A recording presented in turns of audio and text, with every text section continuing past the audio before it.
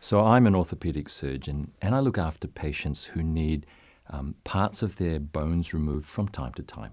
The sorts of situations are patients with cancer of the bone, or after injury, or sometimes when we have to exchange joints that have become diseased from degeneration. So in this situation, we look to newer ways of replacing these parts, and what technology allows us these days is a way of building them through advanced manufacturing. What we have now are computers that drive 3D printers, allowing us to make parts of machineries. I see just round the corner the ability to create parts of bones that I will need right in the room next door to surgery. Peter and I met about 2.5 years ago, and he approached us and he says, all right, you guys know something about manufacturing. I have a problem. And the problem is, as he put it, is that I operate on patients with cancerous bones. And let's say, for example, they get a bone growth here. And that requires me to cut this part of the bone out. And the thigh bone is shaped in a very complex way to take the stresses when you bear weight on it, when you move, when you run.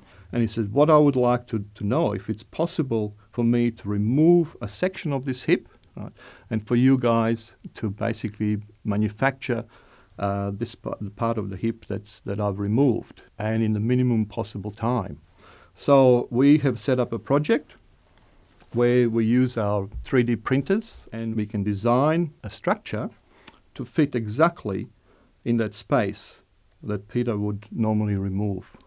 And the property of that structure is such that it can carry the same load, will also allow tissue to ingrow in that implant.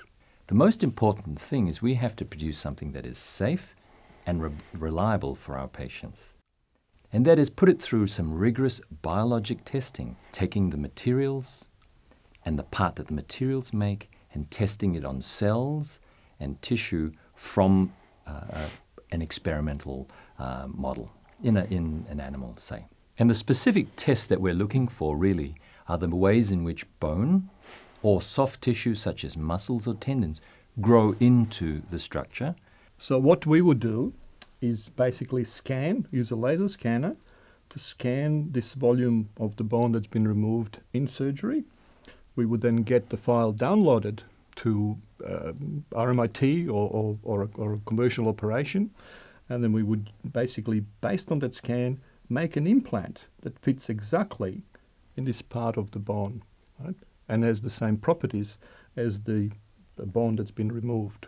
So the patient can continue having a, healthy and prosperous life. And what we would do is we would fix this implant here via little tabs that might have screws in them, wires, holding it in position as the bone eventually grows through the structure, incorporating it into one.